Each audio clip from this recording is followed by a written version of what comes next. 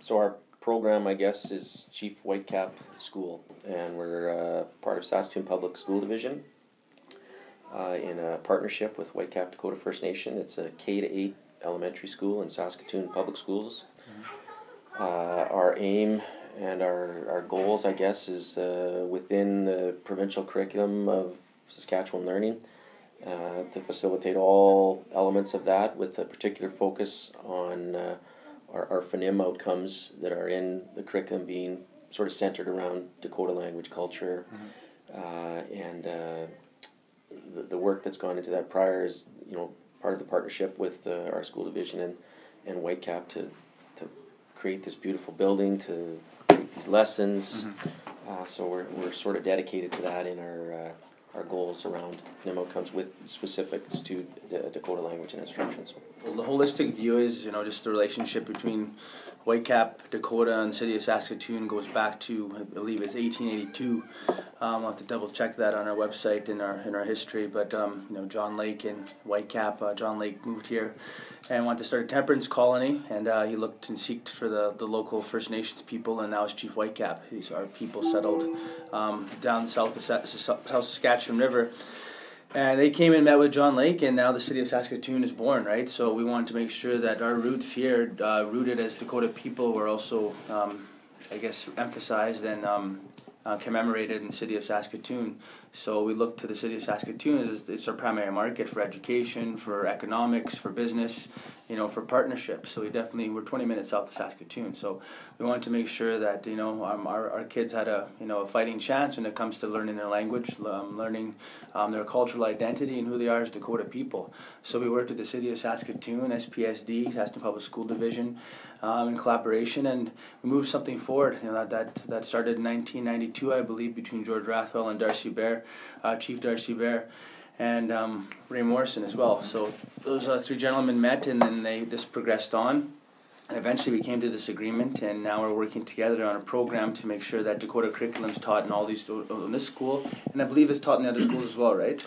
It could be, Dallin. I'm not 100% sure of that, but certainly we'll be moving forward with these resources, and the website being what it is right now. It's certainly accessible. So more or less, this seems like a pilot project right now. So that's what we're doing. So we're incorporating our Dakota cultural identity, our language, into the Stonebridge School, the Chief Whitecap School. So there's a lot of history here, and also it's a lot of firsts too, as well as Chief Whitecap School is the first the first school in Saskatoon named after a chief. So there's also reconciliation behind this as well, and that's what we talk about between the TRU, Truth and Reconciliation Calls to Action. So we're trying to make sure that we're following that as well, making sure that we're having reconciliation, and we're continuing on to moving forward together as partners in the city of Saskatoon and with Whitecap. And just from my perspective, to get started, Saskatoon Public Schools is very proud of our relationship with Whitecap Dakota First Nation, and like Dallin was explaining, it goes back 25 years or so. One of the things that I see as an aim of the program is to take the students that are going to school in grades kindergarten to grade 4 at Charles Red Hawk Elementary School on the First Nation, and to successfully transition them here to Chief Whitecap School. And then to have those students successfully take their grades 5 through 8 and then transition into high school in a successful way, and then move forward from there after grade 12 into whatever they want to do with their lives. And so that's really important to Saskatoon Public Schools. We value our partnership a great deal with Whitecap. The Dakota language and culture piece of the school is unique to Saskatoon Public, something again we're very proud of.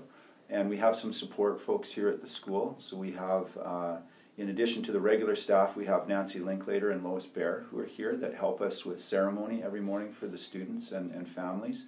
As well, they're in classrooms helping to bring forward the resources, the Dakota resources and teachings. And we have Ian Worm, who's a shared partnership person that works with Saskatoon Public and Whitecap. He's often at Whitecap, Chief Whitecap School here, and he's also in the classroom supporting students, Whitecap students and families. So, yeah, it's a great partnership. We're very proud of it.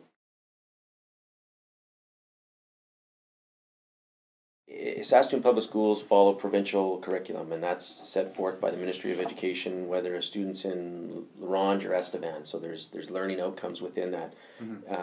There's some overarching principles around First Nations, Inuit, Métis outcomes in schools that, in this particular year, we focus on reconciliation. We focus on Canada 150. We talk a little bit about recognizing diversity in our city, in our community, in our province.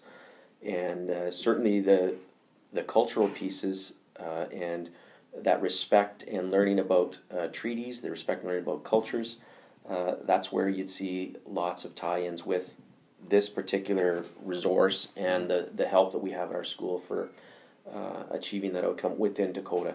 So there may be other schools in our division that would talk about other First Nations, perhaps like Cree or other cultures within the First Nations outcomes that are there. But ours is sort of, I want to say, tailor-made a little bit. Like, again, we've got some things at our access right at the school. 2 elders, as Dean mentioned. Ian is sort of a transition support worker for our families and for students, and those outcomes can be achieved, I think, through our teaching staff as well, but through the support of the First Nation and those partnerships that are there as well. So the curricular outcomes, though, you could probably refer specifically just to, and we could provide that for you through Sask Learning, and just look right at that document as well, and you'll see just them listed kind of right there in the overarching piece as well. It's intended to learn, right? Your culture, your identity, who you are as Dakota people, and also your language as well. So that's something we're going to be incorporating. There hasn't been much language on the forefront, but if you walk around the school, it's basically bilingual in Dakota and English. You see a lot of schools. It's sometimes it's French, and then I know there's another school in the city. It's Cree as well. Yep. So you have a very diversified city right now, and then there's a lot of reconciliation going on, and working with our Indigenous peoples, as we have one of the second highest population, I believe, within the region. So the program is meant for everyone to learn who the first peoples of Canada are, right? So we're trying to educate everybody about who we are, and also our own people as well. So we're definitely trying to keep that tradition alive. I think Dallin had a good point. I still remember this from our school opening. Seems like a million years ago, but it was only about 5 months ago. But I think we have about 45 kids from Whitecap that come out every day, and certainly I hope this is a welcoming, inviting place. And Dean spoke about that transition from schools they were at last year, be it Charles Red Hawk or John Lake or Buena Vista, I think, for some of our students. And that learning is tailored for those students, but also for the wider audience. There's another 560 or so students that need to know the truth about reconciliation, about treaties, about the history of our province and our region. And so that excites me a little bit, I guess, as well, to get the story straight and to make sure that we deliver that through our curriculum, and to have those supports again is huge for all 608 students, I think, what we have now. So that's it's a big body, big important part of it. So I think one of the things, again, just a little different angle on things, is we want all of our students who attend the school to feel like this is their place. And so for the Whitecap students, this is a big brand new school, and our partners have put money towards this that they added to the amount that we could spend on our school, and you can see it reflected in the dirt walls, dirt being DIRTT, and it explains some of the history of the region and as it relates to the Dakota peoples. And I think part of the goal here is to make sure that the Whitecap students and families that are transitioning here feel at home and feel like this is their school. And so I think some of that is reflected in the design of the building. We also have a culture room, which is unique. There's been 8 P3 schools, or 4 sets of 2, if you will, between the separate system and the public system. This is the only one that has a special feature like a culture room, and that's where we have our ceremony each morning to smudge and to start the day in a good way. We also, our elders and our support workers work out of the culture room sometimes, and it's a space for families that they can come in and have a spot that they feel like they have some area that's theirs when they come into the school. So we have, I guess, what I would call traditional measures of success in school, where students get a report card 3 times a year. One of the things that we just completed here and haven't got the results synthesized yet or put together is our Tell Them From Me survey. And we were able to disaggregate how our students who live out at Whitecap are feeling and relationship-wise, or what their perceptions are of the school, and how they're enjoying it or not enjoying it, or what their perceptions are.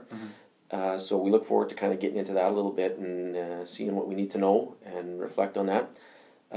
We early on in the year have had lots of open houses for our parents to come in.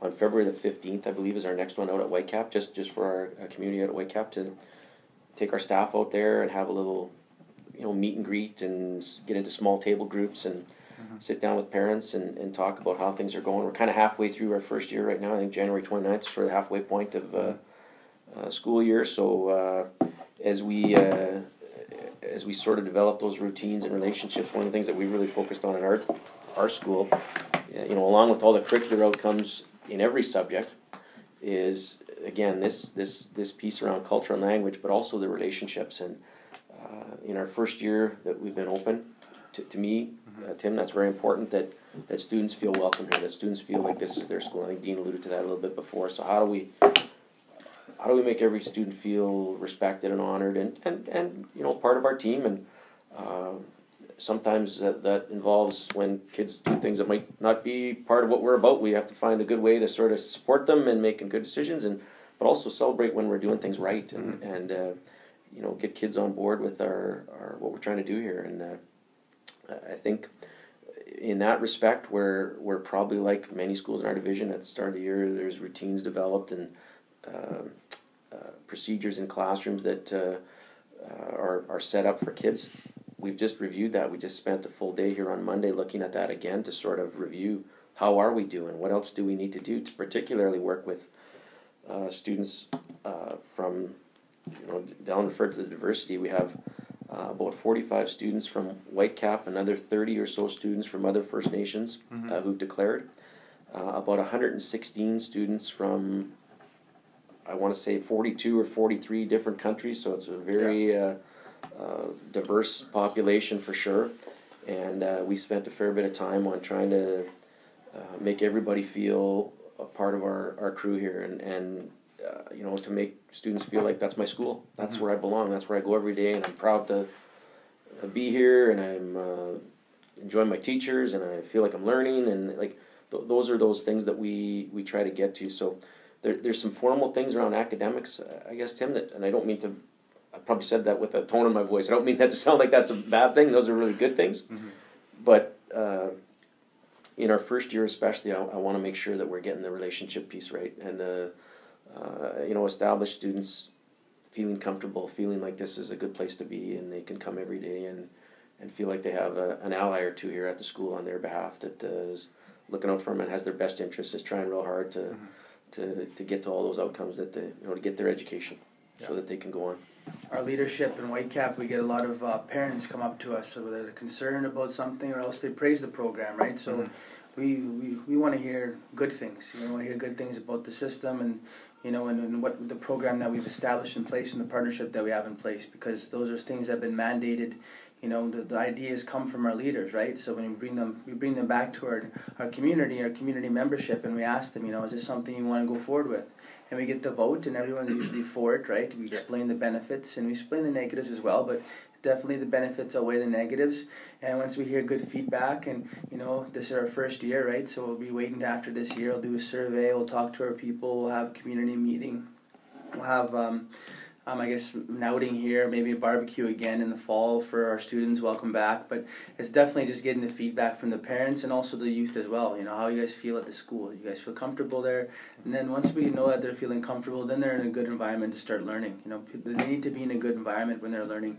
Whether it's their language, whether it's different languages, French, math, English, whatever it is, we definitely, and also making new friends is key as well. So we'll be hearing back after the first year, but that's how we're going to measure it. We're going to have to come back and talk to the parents and talk to our youth as well. We measure success, I guess, a lot of times by looking at students reaching the curricular outcomes for the particular grade that they're at. And so we want that for all of our students that are attending Saskatoon Public Schools, and we want it for all the students that are here attending Chief Whitecap School. And so we want to celebrate all the things that are going great. So for example, the school, being brand new, is in the process of figuring out what their name and logo will be moving forward. And while we haven't made a final decision, we think we're pretty close. And the visual that's come with that is actually, the idea came from a whole bunch of different areas, but one of the students who's here from Whitecap had some leadership in that. And so those are things that we want to celebrate.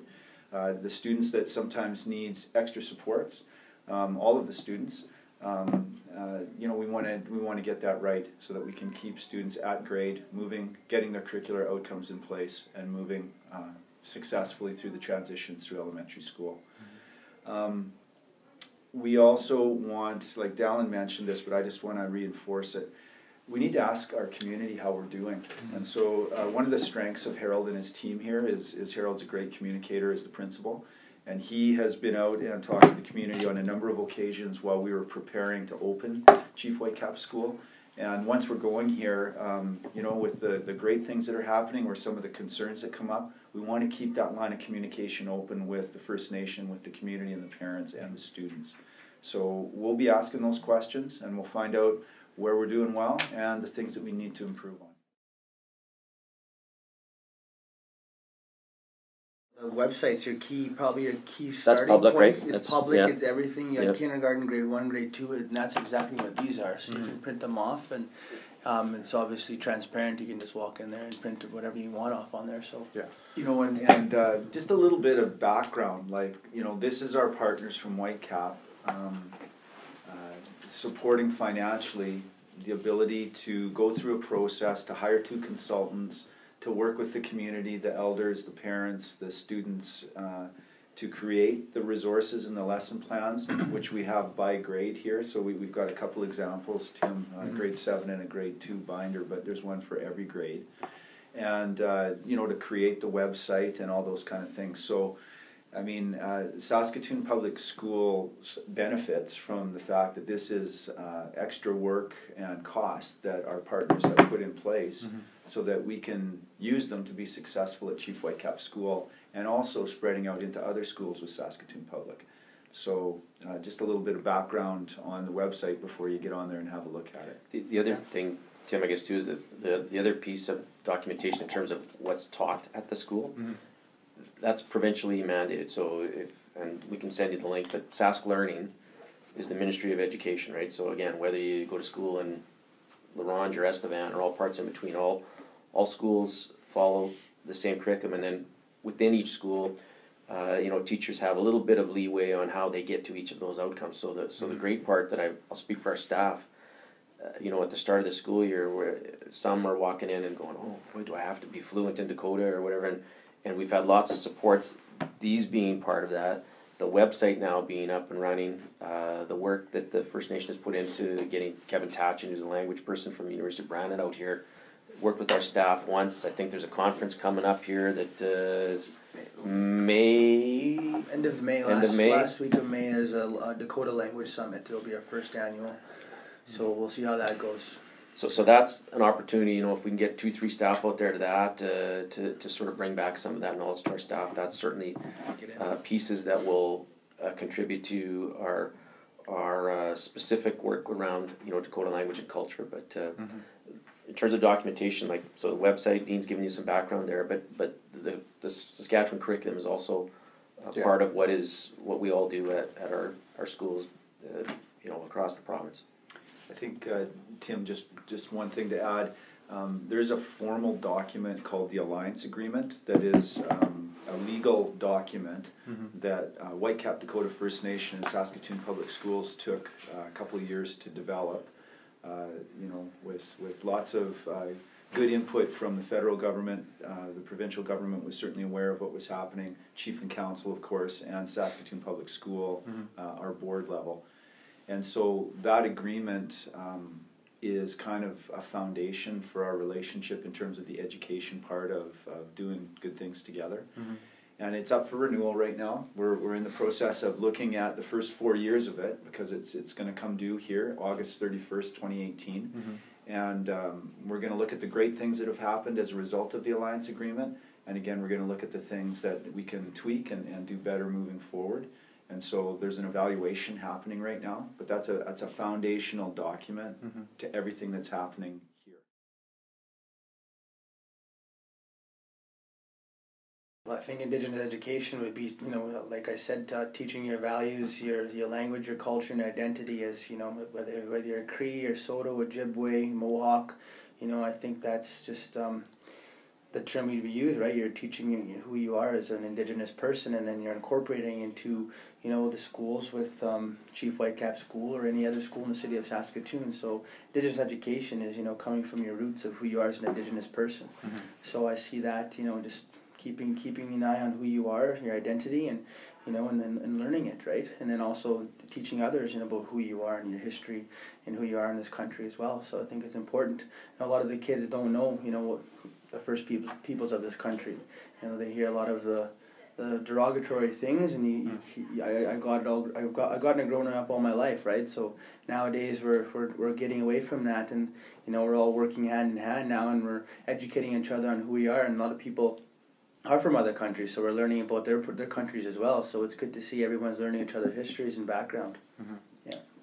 One thing I'd add, so Downs, I think bang on, the piece that I think about as well is so we got to get the story right, and we want to make sure we do justice to the facts, and I, not to oversimplify it, but we can learn about an event or something like that, but to sort of get inside kids' hearts a little bit too.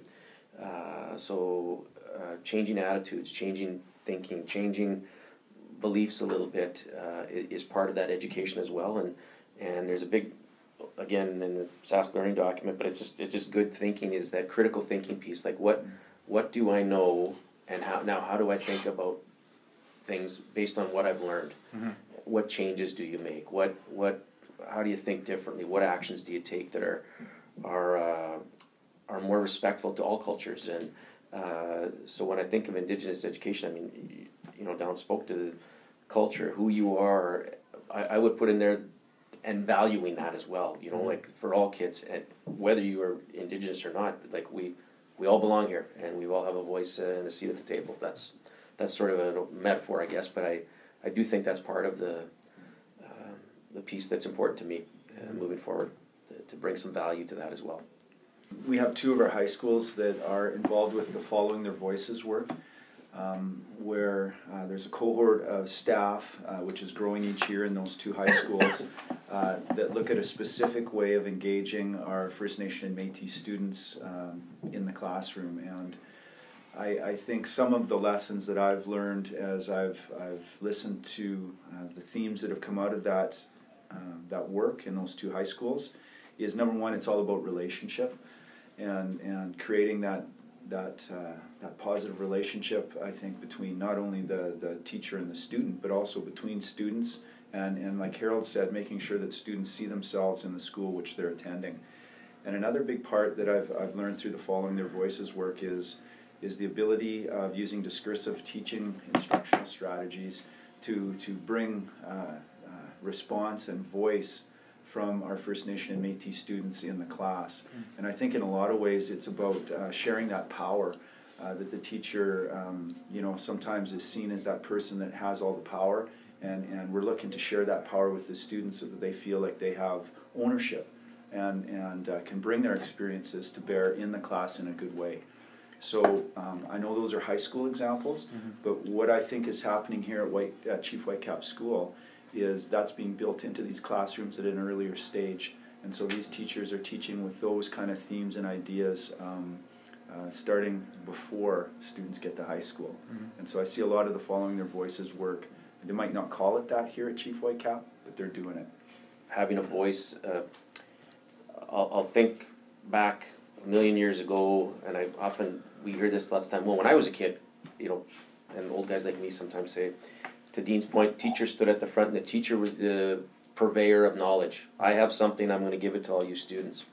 And I think Dean's alluded to, how we not just share that power, but learn from each other. And there's a million learning opportunities in a school every day, and they don't all just come one way from teacher to student or principal to staff.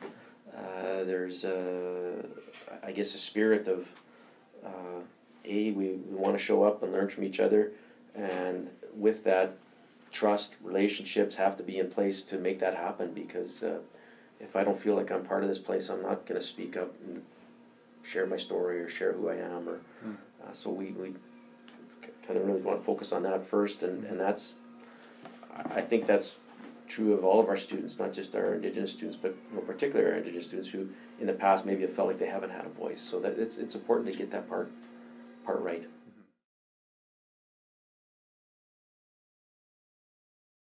I think we're setting precedent here, with our partnership with Whitecap and SPSD, and also one of the things too is the reason why we did this is the reason why we did is we wanted to incorporate our language into the schools that our kids are involved with. But another thing too is the funding that our children received wasn't adequate. We're receiving close to $6,500 per student, and then now I think we're upwards to $10,000 per student. So there's a major gap that we've closed with funding.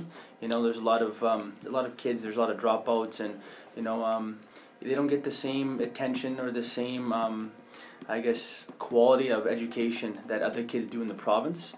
So we wanted to make sure that we diminish that education gap, and we did that by signing this agreement with SPSD. But in that agreement, we wanted to make sure that our Dakota values, our language, identity, and culture were still upheld at the highest level. So, and we're both honoring that, right? And we're both working together to meet that. So eventually, in 10 years, we want to be able to see our kids coming out of there speaking their language, speaking their Dakota tongues, and passing it on to our next generations. Because as First Nations people, a lot of us are losing our languages. There's I think there's over 300 linguistic languages. Don't quote me on that, but across the country, and then that's First Nation, and so we don't want to lose our language, right? So that's why we're trying to make sure that we uphold that within the city of Saskatoon and also Whitecap, Dakota. So that's why we see ourselves as taking care of our language and making sure that our values and who we are as Dakota people are always remembered and valued and passed on to the next generation. Like you said, what is education? It's passing knowledge on from one to another that knows a little more than the other. But they're always learning. The student always teaches the teacher as well. Looking forward 10 years, specific to this program, we would have a Dakota language teacher, full-time or more than one, or maybe two. It depends on how big our school gets to. But that would be sort of front and center of specifically a curriculum kind of objective, I guess, Tim. The part for me that I think about sort of fast forwarding is, and Dean could probably speak to this more at the division level around graduation rates. So our First Nation students, there is a little bit of a gap, and Dallin's talked about how funding gap is closed. I'd like to see that gap in graduation rates, like on-time graduation rates, close a little bit. And I know, again, high school example, but when students are engaged and want to be there, that is never a bad thing, and we're going to see some bang for our buck there a little bit on that one. When kids are here and want to be here and feel good and have that positive relationship, trust with their teachers, with their community, with their fellow students, this is a good place to be. Like I want to get up and want to come to school and do everything I can to be there. And I think that's on us a little bit to certainly create it here, but sustain it over time and grow it. I want the story to be that for students at Whitecap 10 years from now, that in grade 4 they're excited. Oh, next year I get to come to Chief Whitecap, or in grade 3 they're thinking about a couple years down the road, or whenever it starts. Because it is a transition, and if we can make that as smooth as possible and as positive as possible for kids, and make this a positive place where, yes, we're having a high standard of learning that's going on, but we're going to make sure that we provide you everything you can to facilitate that, through positive relationships and supports and community and parents and staff working together. I think that takes a little bit of time to really solidify, and I certainly, hopefully over 10 years for sure, we can really grow that. So just a couple things from my perspective. I want to start by echoing what Dallin said, that I think what we have built here in terms of the partnership and the alliance agreement and Chief Whitecap School and Charles Red Hawk School and working together is unique. And it's in our context here. So I don't think necessarily you can just take what we've done and replicate it somewhere else and say it's somebody else's answer and they could take it and run. But we're very proud of what we've built to this point. By no means do we feel like we're finished or that we have it all right. And I think that's the beauty of any partnership. But what I will say is that there's trust in place, so that between the two organizations, you know, when we need to celebrate many of the good things that are happening, we're getting pretty good at that. And there are lots of things to celebrate. And when we have some bumps along the way, we know we can pick up the phone and have good, honest conversations so that we can figure out a way to work our way over, around, or through those barriers that happen for our students and our families.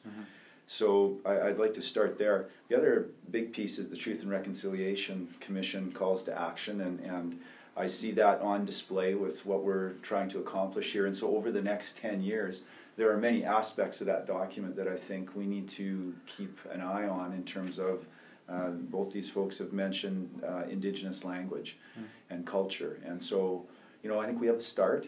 But what are we going to do to grow some of those things over the next 10 years so that we can continue to be at the forefront and a leader for our families and students at Chief Whitecap, but also, you know, in a bigger way with Saskatoon Public Schools, because we have other Indigenous languages and communities and interests as well. So it's all part of it. And I guess I just close that little piece by saying the relationship and the reciprocity are two terms which I come back to often in my work, because sometimes I get the question from my colleagues in other school divisions about what Whitecap Dakota First Nation might be gaining on behalf of this alliance agreement.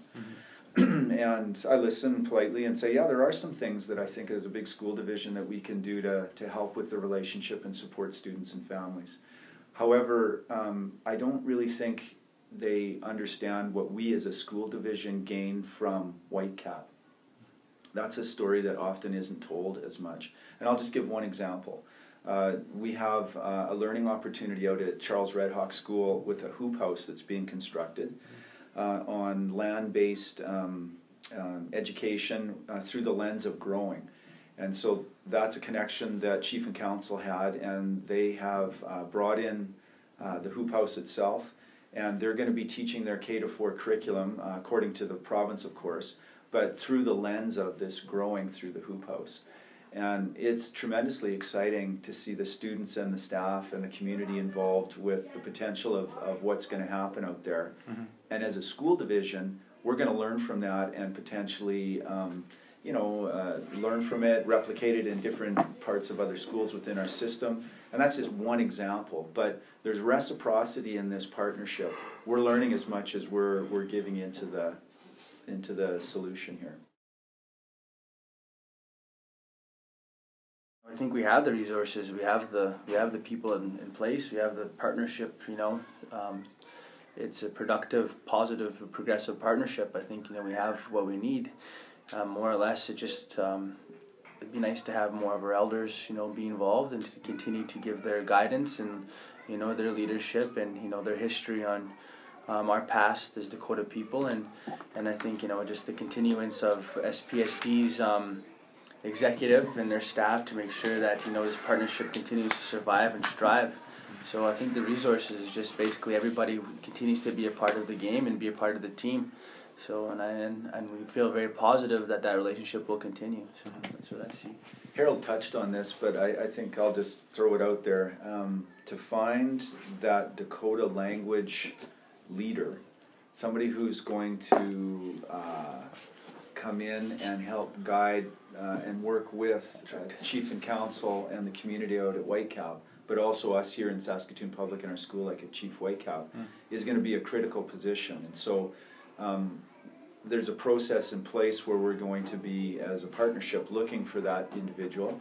But I'm just saying that I think it's going to be really important for our progress forward with the language. I would echo sort of what Dean said in terms of a resource or something moving forward. That would be certainly a key asset as we move forward to advance that work. There's lots of good things in place already. For me, sustaining that positive relationship where when we're doing things right, we can celebrate it. When we get it wrong or need to tweak something, that we can go pick up the phone and say, hey, you know, or what do we need to know? And for me, over the next year or however the rest of this year and moving forward, however many years I'm here, I just want to make sure we keep dipping our toe in the water for our community to say what's going well, what do we need to do, get some ideas and some feedback. And we have a mandate of a Saskatchewan curriculum, but within that, lots of flexibility in every school on how teachers and how schools achieve that. And